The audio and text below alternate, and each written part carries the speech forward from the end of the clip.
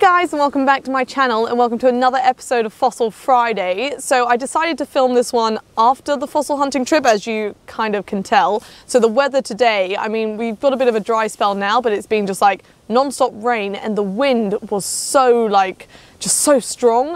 I could barely stand, let alone film. So I thought it would be safer for me and the fossils to film it at the car. So that's what we're doing now. So I was hunting some crushed ammonites and we got successful. So here is a really cool little one that I found. So this is actually got iridescent to the shell. So these need minimal prep, but they need prep very quickly. But you can see that the shell has almost like pinks and greens in it. So I'm hoping that if we get all the kind of mud off of this and put some paraloid on it, that kind of colours in those shells will stay preserved. So that's the plan, just because it's beautiful. Then this piece here, we've got 2 in 1. So that is my hammer mark, but I was just kind of making it like a pendant kind of thing. It's just like, hello. So we've got a crushed ammonite here, and then we've got this one, which almost has part of it crushed and then part of it, the chamber got filled with sediment, so it's actually 3D. So this is quite a nice kind of example that just shows you 2 different types of preservation in the area. I just think it's really cool. And this one, the shell has a bit of the pinky iridescence, so I think prepped it should be lovely, and the center will all be there. So again, a lovely piece to prep. I just have to make sure I prep these within the 2-week mark, otherwise the mudstone kind of completely dries out and just flakes off the ammonites and the other fossils. They just kind of crumble.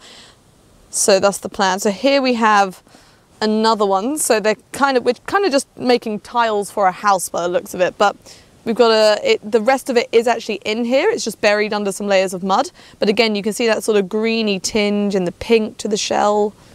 So they're really beautifully preserved. So they might be crushed in paper thin, but you still have all the ribbing. The reason they're crushed like this is because they had no time for sediment to go into the chambers, so they just got crushed flat, basically. But I still think it's awesome. They might be not 3D, but it means they're lighter as well. So I'm very thankful for that, because they're not full of rock as well. So that's that one. And then the last piece I'll show you that's on the small side of things is this lovely square one.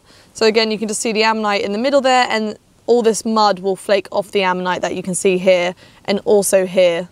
So that will all come away, and here will come away. And I'm just going to prep these using a sharp scalpel, maybe some hardened nails. They don't need much prep at all. They just need a bit of time and just TLC basically. They cut like cake when they're this wet. So they're a really fun prep to do, because you just kind of flake the mud off the ammonite. So it's really good fun, and it doesn't need any electronic tools or air tools. It's just easy peasy. So I'm going to put these to one side, and then I'm going to show you the larger ammonite. So I did find what I would call a paving slab. So it's been a lot of fun lugging it back to the car, which I'm sure you guys can appreciate. So let me just move these ones like so. So I've wrapped it in a towel for safekeeping. Now this one you have to trust the process. So it's very much not prepped, but I saw an indication that it's in there. So I'll just, oh, my hair is not cooperating. Let's see, where is it?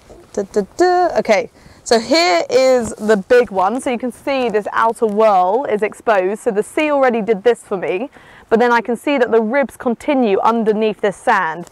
So this was obviously quite hard to spot, but because this part of the ammonite was exposed, it was easy for me to see, and it was literally already cracked out like this. It was so easy to just kind of flake up. So it was, yeah, I think this is going to prep out beautifully, and we'll just, yeah, I'm hoping that this whole ammonite will be round here. So I think this is going to be a really big piece.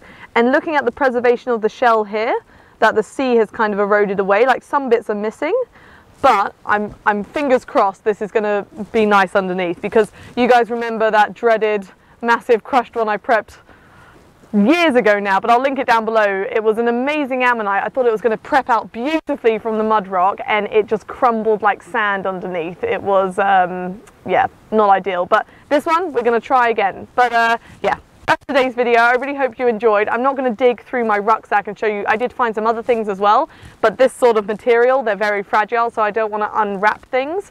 So I thought I would just show you my overflow pile because it has been that sort of fossil hunting trip. But look after yourselves, and I'll be back with more next week. Thanks for watching.